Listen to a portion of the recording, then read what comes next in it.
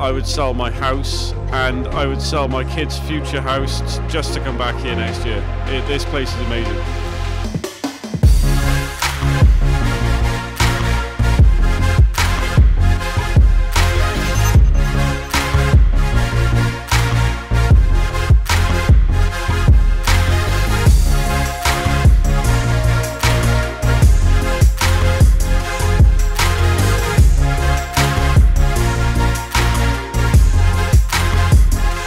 I feel Brucon is a very collaborative conference. There's a lot of knowledge exchange happening.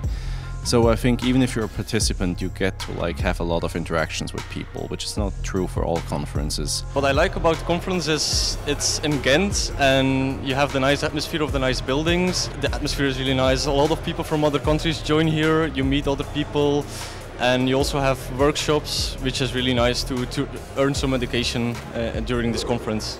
I got to attend different workshops today. It was really good. They give you sort of hands-on practical experience with some of the different things people talk about, like Python templating for your own skill sets, or there was a threat intelligence workshop this morning.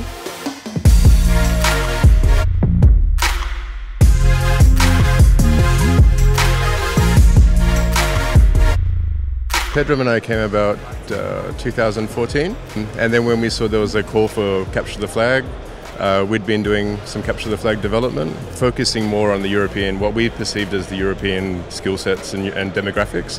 So that was quite a lot of fun, and we'll do that in the future for other conferences as well.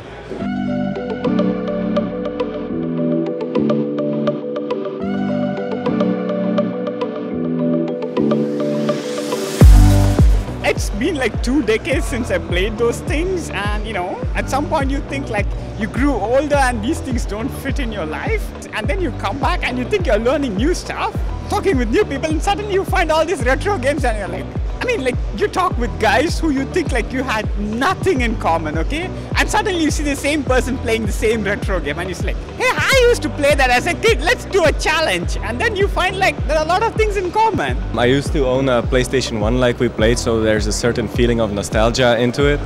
And also just because I was better than him. I didn't have a PlayStation when I was younger, so he was one more step ahead of me.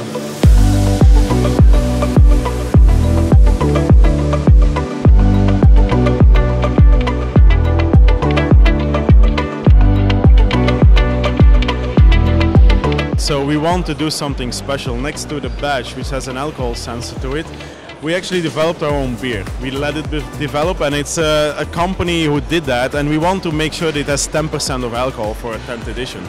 It's pretty hard, so we recommend not to drink too much in one shot or one time, but it's a very enjoyable beer. And you don't really taste the whiskey that much, you'll taste a very agreeable beer, so it's fun.